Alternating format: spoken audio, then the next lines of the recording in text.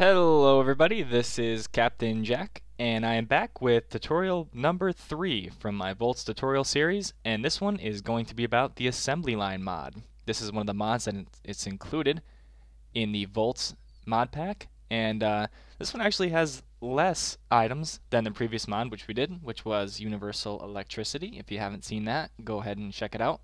That's Universal Electricity Voltz tutorial Part 2. Part 1 is getting started, and steel. We're just going to go through the items that are in this mod. It's a pretty cool mod, fairly versatile. There's some problems that I don't like about it, and we'll get into that a little bit later. But we're going to go through these one by one. The first item is a conveyor belt, which is the kind of the bread and butter of this mod, if you will. Next is the manipulator, and then we're going to take a look at the imprinter, the imprint, the rejector, and the detector. And for each of these two things, you're going to need an imprint. Next, we're going to take a look at the encoder and the disk that you put in the encoder to program the ARMbot. And then we'll just take a quick look at the crate, which is a pretty cool little tool. Now, I put together a redstone repeater, just something simple. I did want to slip my wrist when I figured out red power wasn't included in Voltz, but in any case, that's subject for another day. Here we are. You'll recognize the factory from the first episode, or the second episode of this that I did. I've added some things to it, obviously, as you can see here, and we'll go through how I've put this all together here. So these are conveyor belts, and this is them in action. You can tell by the yellow arrow which way the conveyor belt is running.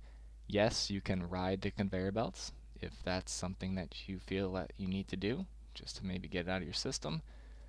You can move the conveyor belts around, and for this you're going to need a wrench. Now if I just right click on the conveyor belt, it's going to rotate it around in a counterclockwise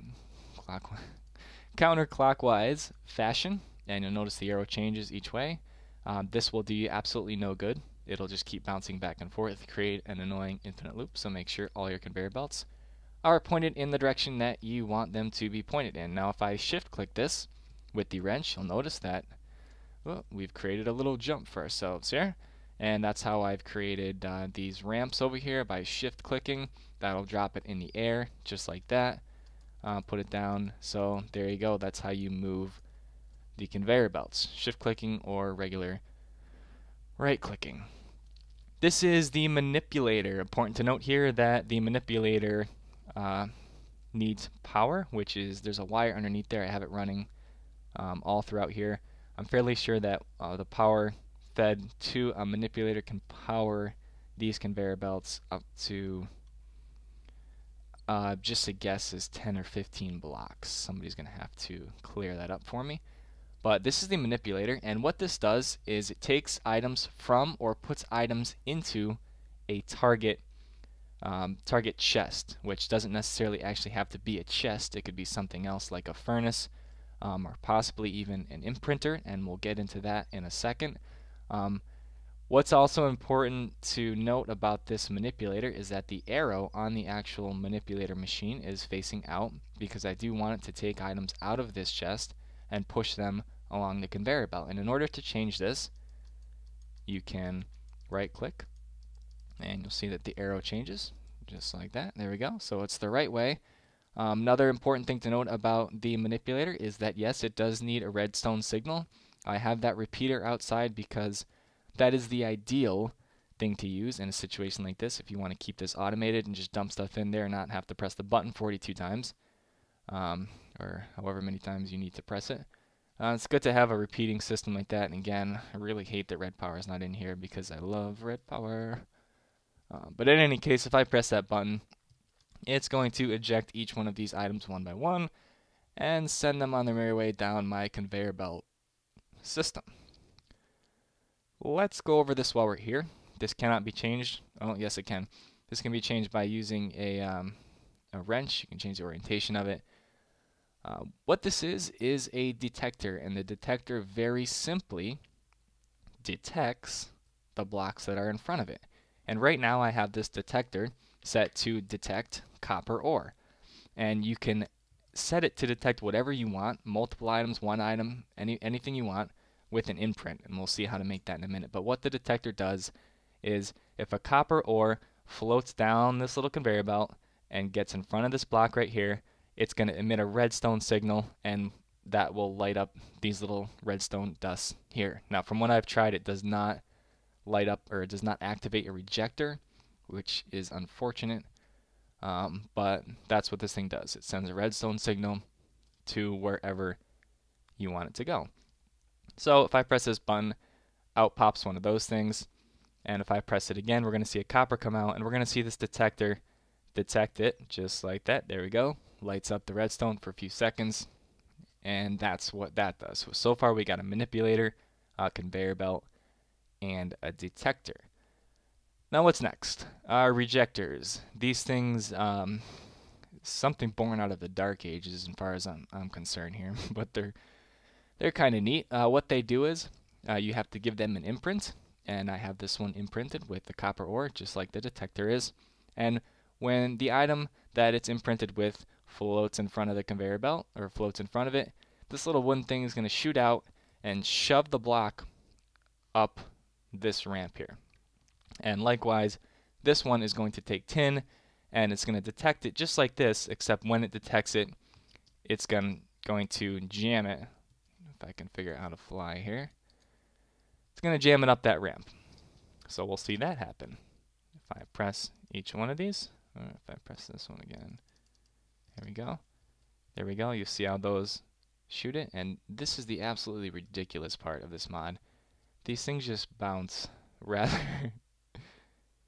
animatedly, if that's a word, up those conveyor belts. It only happens when the stuff's going up. Maybe that's something that is going to be fixed in the future, but right now it looks completely ludicrous. Everything bouncing everywhere.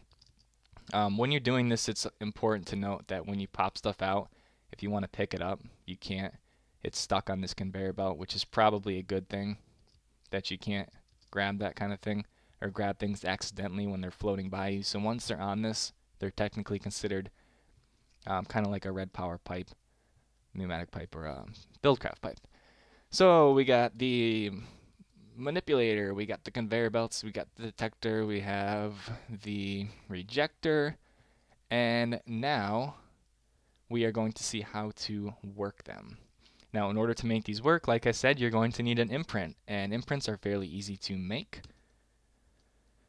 There we go, redstone piece of paper and an ink sac. And you want this machine called the imprinter, which does not need power. Just so there's no confusion, that pipe is not connected to that. These don't need power, they're standalone machines. This and the encoder don't need to get any power from anywhere.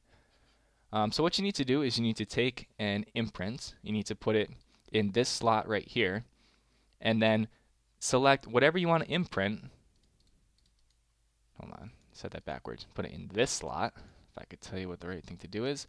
Then whatever you want imprinted onto this piece of paper will get put into here. So you see the imprint says copper ore, and just click, take that out, and the imprint's moved. If you want to remove the imprint, just simply place it right back in the other block, and it will negate the effect and cancel it out.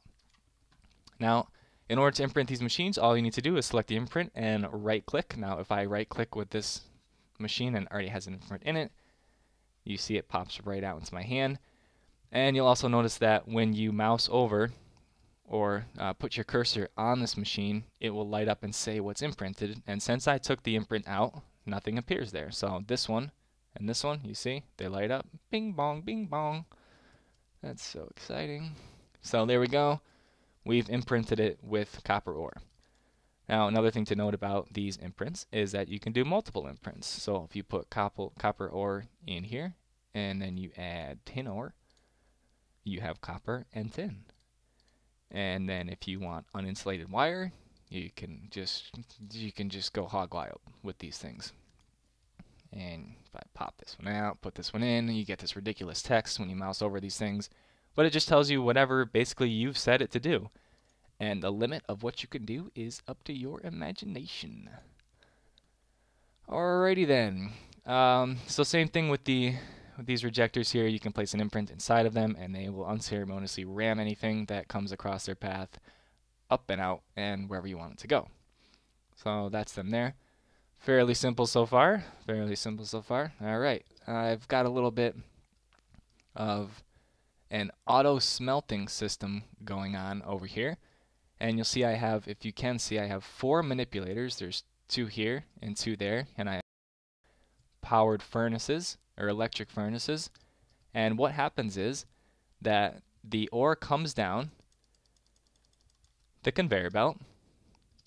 It gets shoved up and it goes into furnaces. Now you'll note, which is extremely important to note, as in any of the mods, in basically any Minecraft mod pack I've ever played, it's extremely important to note where to input and where to output items. And the manipulators kind of look funny, and it's kind of deceiving to see that this might work with the manipulators just sitting on top of a furnace, but it does work. You just need to bear in mind how the machine is oriented.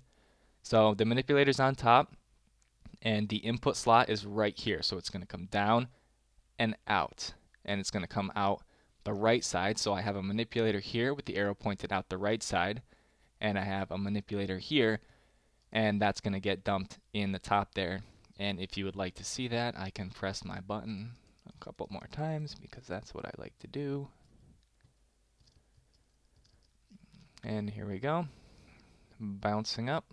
It's going to come in, get smelted, come out there, and then I need to eject it. And again, like we already talked about, manipulators do need a redstone signal, and again, these would be better off put on a redstone repeater clock, but I don't have it that way, so I'm just going to press these a whole bunch of times, and the stuff's going to come out, down, and it's going to go into my target chest.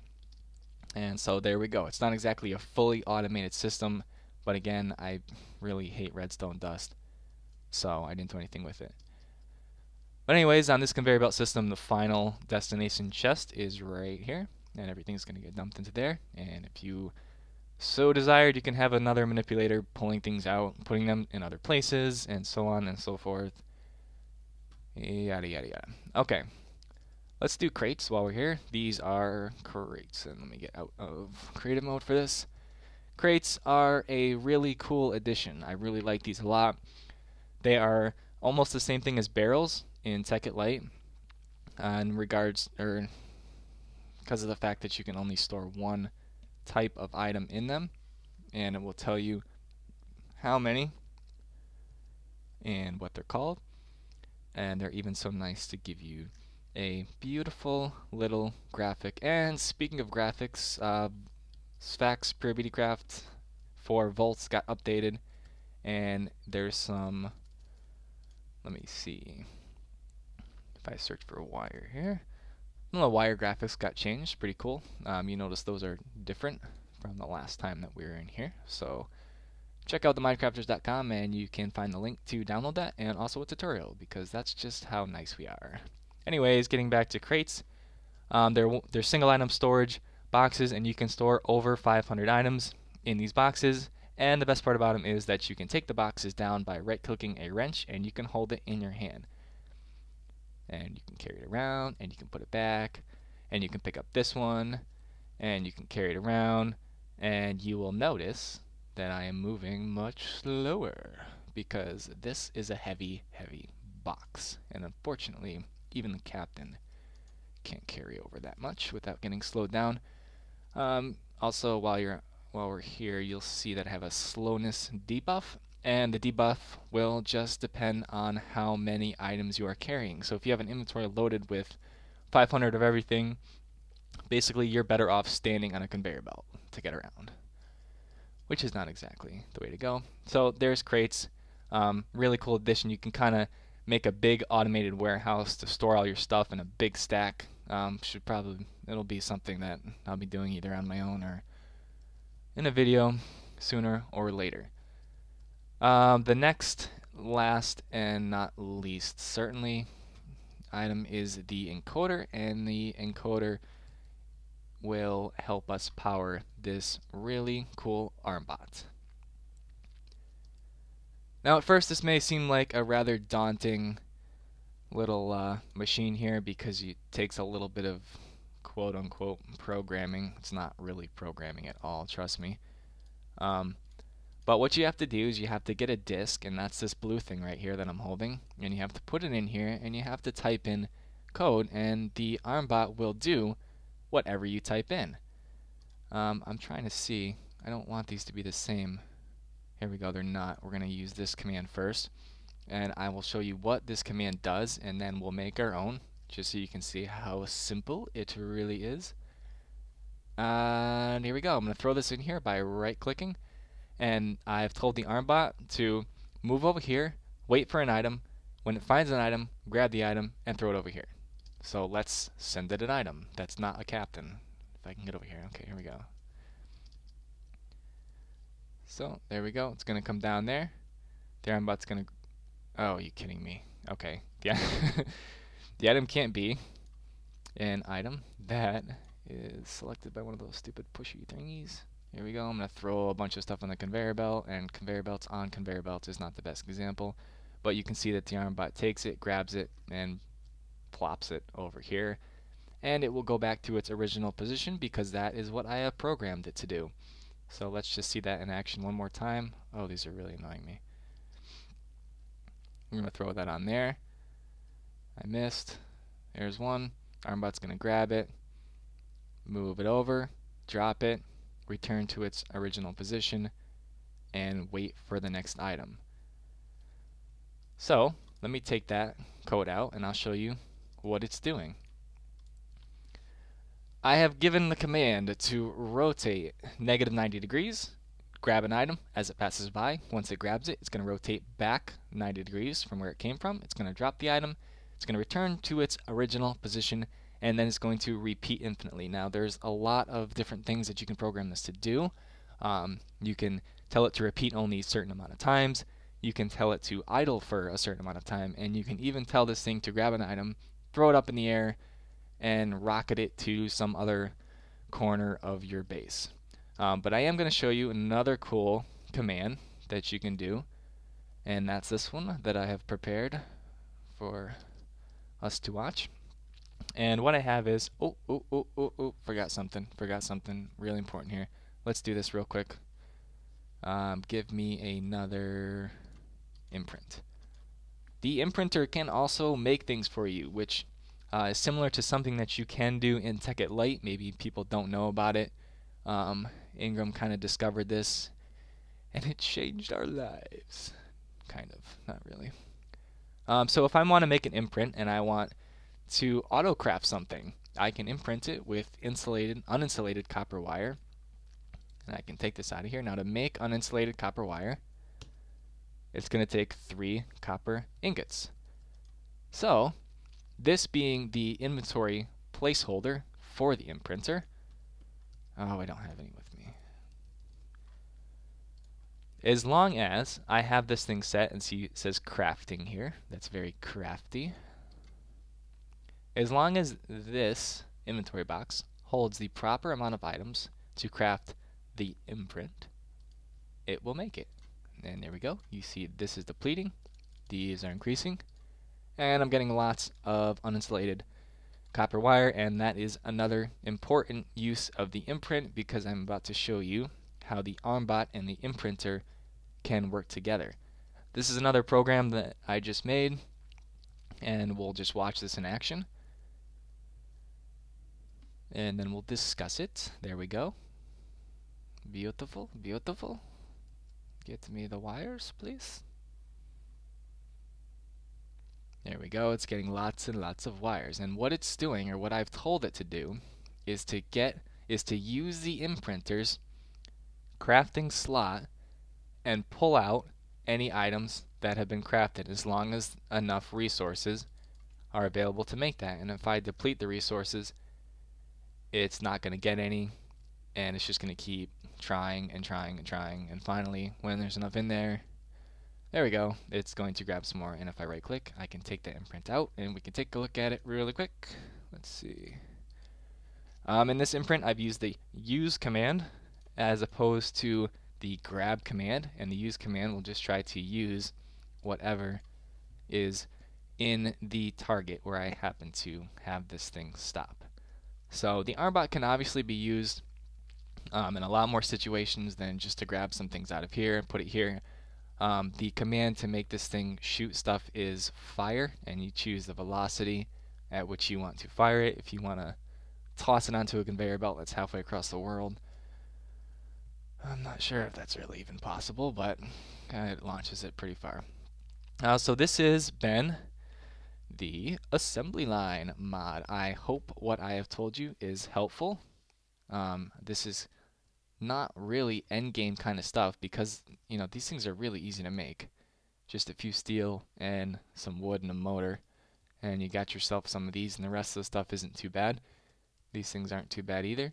And this is just a basic auto crafting little rig I've set up here, little storage area I've set up in my warehouse. And what I'm going to do is just keep building on this little warehouse as I go through each mod. I went a little bit hog wild with some things. I added T1 through 3 missile launchers, rail guns, cruise missile launchers, got my radar EMP tower going up here. Got a little command center going soon. But yeah, that's the assembly line mod. Hopefully I got everything right. I'm not sure if there's going to be updates for this mod in the future. I know there were some other cool things that you were supposed to be able to do with a decoder, or a detector, my apologies, where it would detect everything except for copper and send a redstone signal. I'm not really sure how to do that. Maybe if somebody knows, they can let me know. These doors open and close because of something incredibly awesome, which I wish they better add in every single mod pack from here until forever. This is a glass pressure plate, and you can barely see it. In Voltz, that's probably for setting up landmines and traps and all sorts of explosive debauchery, which is up to your imagination. Anyways, I'm getting off topic here. This has been CaptainJack from the Minecrafters, and with an assembly line tutorial. Make sure you check us out on our website. It's theminecrafters.com. There's all sorts of awesome things on there, including, like I said before, the Sphax Pure BD Craft for Voltz, for Tech Lite, for all sorts of things for your life. Downloads and tutorials on there. And also check us out on Facebook. We are theminecrafters.com on Facebook as well. Give us a like. You can have a chance to win something there. And that's it. CaptainJack signing off and staying poised.